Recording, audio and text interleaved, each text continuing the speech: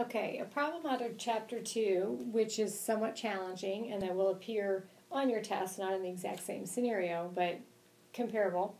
If we have an amusement park where there are two different types of tickets that are sold, adult tickets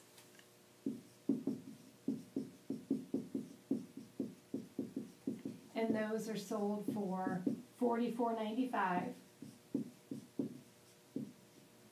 And then if we have a child's ticket,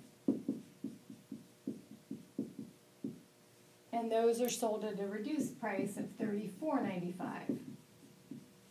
If on a day they sold 900 total tickets,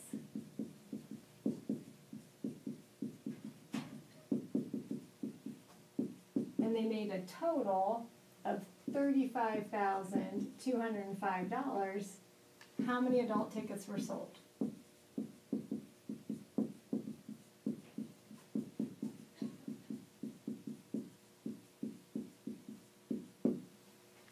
So that's your question.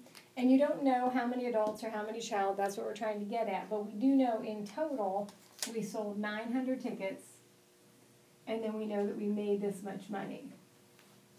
So when we go to set that up as a formula, we'll kind of map it out.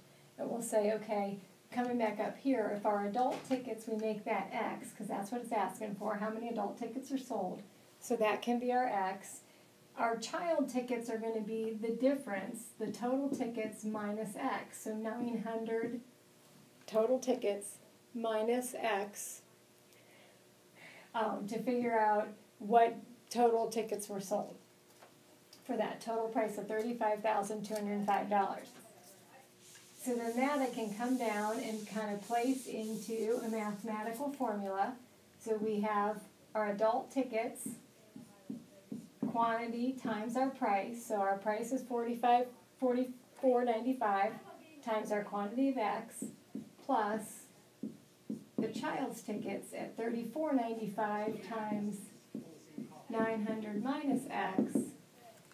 And then in total we made $35,205.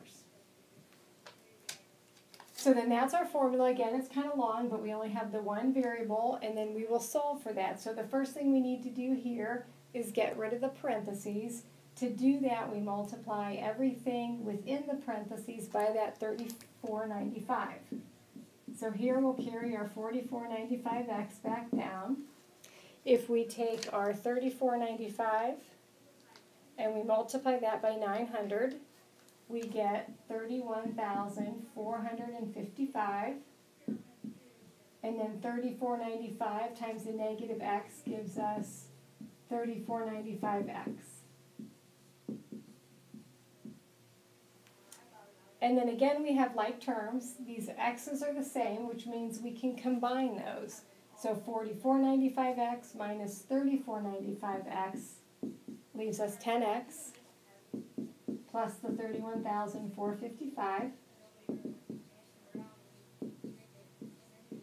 Then we have the equation kind of back to what we're used to. So again, we want to do to the one side of the equation what we do to the other. So if our goal is to get the x by itself, we're going to subtract 31,455 from both sides of the equation.